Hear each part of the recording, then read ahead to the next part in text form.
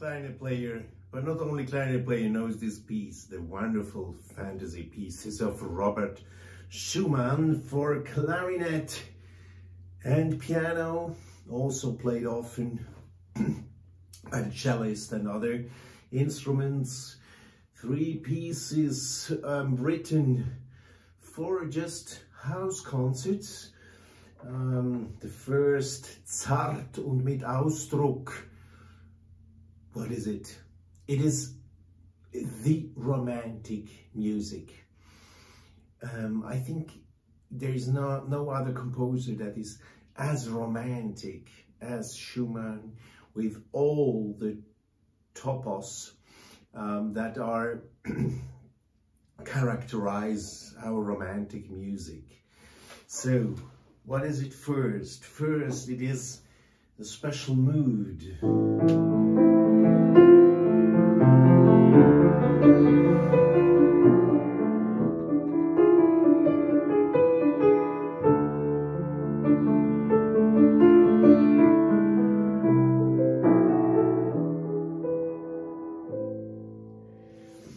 It is this, it's not the classical music where we have this clarity. Also in the rhythm, it is kind of, everything is like behind a shadow. It's a time of longing for something, also nostalgia, melancholy, which we have exactly in this beginning of this wonderful series of 3 pieces. And it's like going from the lowest point, this, and then it's going up.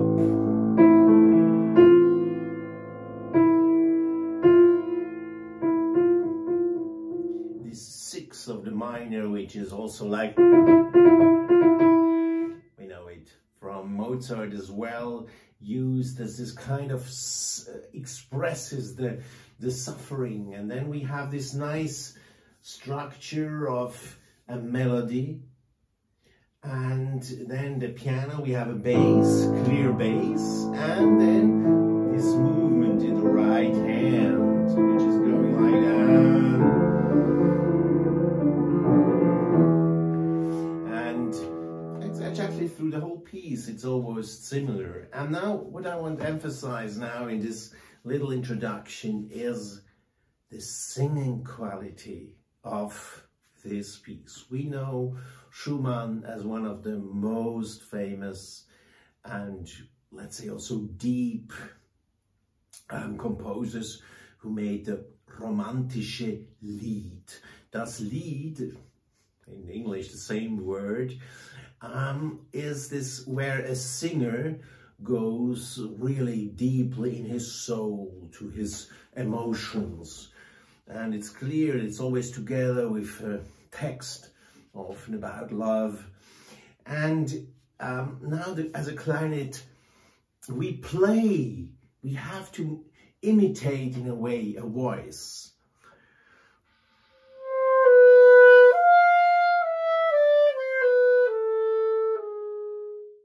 So what's the quality of the voice? The quality of the voice is we speak, we go directly from our feelings to an audience. And voice is never like juk, juk, juk, juk. It's not percussion. It's the opposite of percussion playing. It's the opposite of rhythm. It's the singing. It's this kind of vague. And now this creates now the art of playing Schumann is not to make any rubato you want to do, that the music can keep his strength, but of course totally free. And it is so important that a pianist and a clarinet player can really spontaneously make rubati, little accelerandi, ritardandi, waiting, nice transitions, where it is asked. If we can once exaggerate. And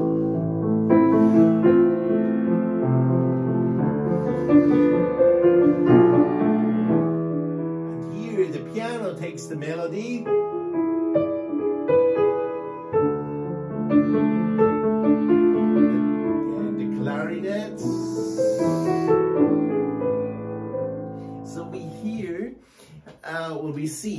here how this is a dialogue between a voice and a pianist, and the voice is the clarinet. If you jump a little bit to the last movement,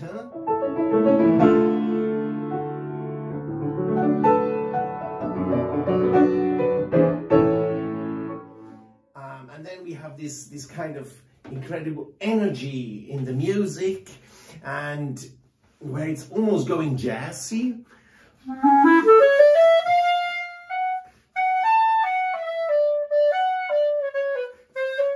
This kind of attraction, and even going more than in the ending of the piece, in the coda, where the piano gets totally virtuosic.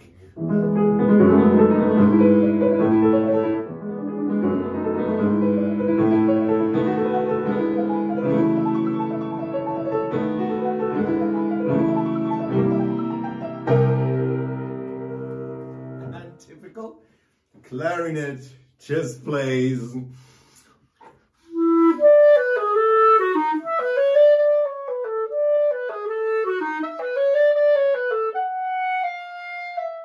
Oh, so difficult. Yeah, you choose your job. Sometimes on purpose, sometimes just like that. Clarinet, we know the difficulty. We have to sing on our instrument, which is not a voice. We have to give a voice to our instrument, and we have to, with this only easy lines, we have like to compete, or to have the same intensity like a piano, which can do so much more with this many notes.